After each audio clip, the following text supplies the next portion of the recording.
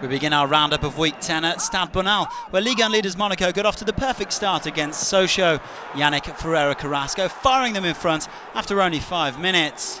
And 5 minutes later it was 2-0 as the under-21 Belgian international took advantage of some sloppy defending to slot home his second. But Sochaux did hit back though in the second half, with Cedric Bakambu and Joseph Lopi bringing them level from Rafael Diaz corners.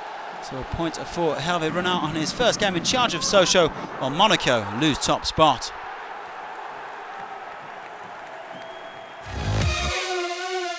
And that's because Paris Saint-Germain were in devastating form against Bastia at the Parc des Princes on Saturday. Well, the first goal will no doubt be beamed around the footballing world in the coming days. A simply brilliant and improbable back heel from Zlatan Ibrahimovic to make it 1-0. Well, the Super Swede showing why he's the boss here at Paris Saint-Germain. What about that for technique? A simply wonderful goal this. And just 3 minutes later it was 2-0. And it was that man again, Zlatan Ibrahimovic, the captain, in the absence of Thiago Silva, nodding in his 5th goal of the season.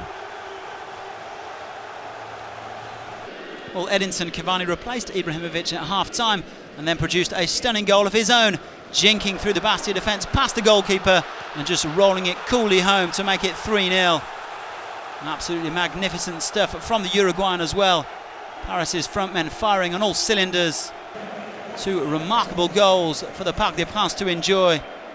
What about that for a finish?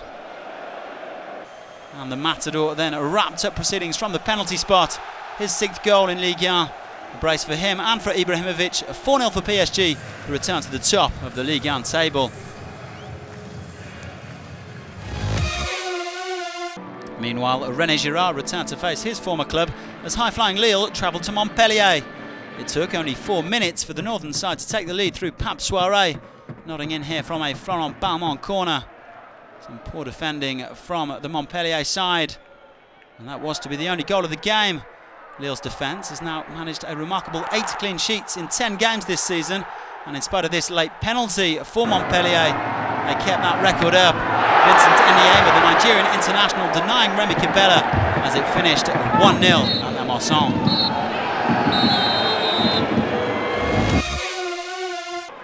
Nantes continue to fly high. The Canaries are up to 4th place after a 1-0 win away to Ajaccio. The only goal of the game coming courtesy of the American substitute Alejandro Bedoya, just 3 minutes from time.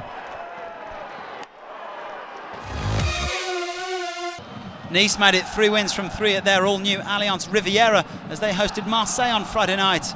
And surprise, surprise, it was Dario who scored the game's only goal 5 minutes before half-time. Some fine work in midfield from Mahaman Traoré, a neat ball through for the Argentine, and a cool finish. That is his 6th goal of the season. Finished at 1-0 for Nice, and they join Marseille on 17 points.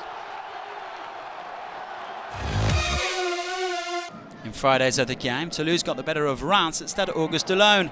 The visitors Toulouse took the lead shortly before half-time through Oscar TREJO after fine work from Martin Braithwaite and Wissam Ben Yedder. Reims equalised after the break. A fine curling strike from the edge of the area from Prince ONIANGUE. Unfortunately for the hosts, this late foul on Clément Chantôme and Antoine Deveau a red card and Toulouse a penalty, which Braithwaite converted to wrap up a 2-1 win for the men in purple.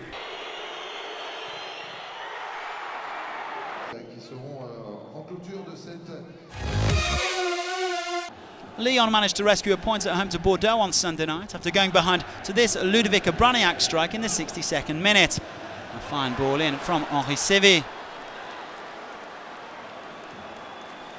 But substitute Jimmy Briand struck late on for Lyon to secure a valuable point. Nevertheless, the men in white have won just 1 of their last 12 games, now in all competitions.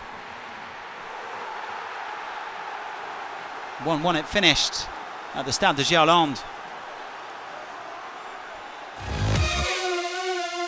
Saint-Etienne took the lead at home to Lorient through the returning Brandao, the Brazilian nodding in this Johan Molo corner after just 7 minutes. And the perfect start continued at Follevert as Benjamin Cornier made it 2-0 in the 14th minute. An absolutely wonderful strike against his former club.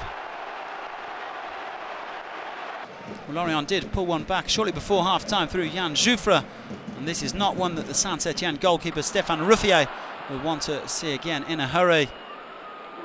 But another man returning from injury, Max-Alain Gradel, then restored Saint-Etienne's 2-goal cushion in the second half after coming off the bench. A wonderful pure drive in off the post to make it 3-1. It was a nervy finish as Vincent Aboubakar headed in, but Saint-Etienne held on for a 3-2 win. Evian went 1-0 up at home to Guingamp through Nicolas Benazet after a neat 1-2 move with Kevin Berrigo. But the men from Brittany fought back in the second half, first equalising through Thibaut Giresse in the 74th minute, his first goal in Ligue 1 since 2004, and then going in front 4 minutes later through Ladislas Dunamia after a remarkable ball in from Stephen Langille. 2-1 the final score. Finally, Ariel Jacobs' reign at the helm of Valenciennes got off to a bad start as they went 1-0 down at Rennes after just 7 minutes.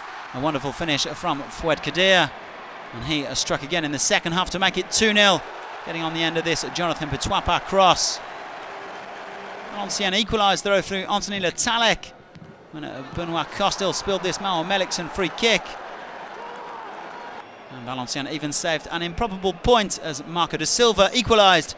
It finished at 2-2 at the Stade de la Route de Lorient. Well, all the results from week 10 then, with 28 goals scored in total. Very good home wins for Nice, Paris Saint-Germain and Saint-Etienne, while there were 4 away wins for Toulouse, Nantes, Guingamp and Lille.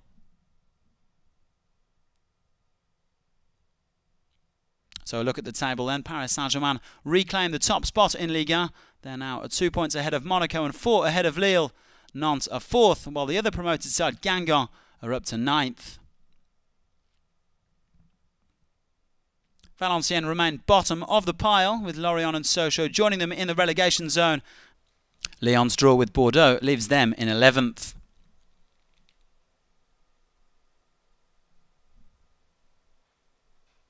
Well, next week, Nantes and Lille kick things off on Friday before a cracking trio of matches on the Sunday.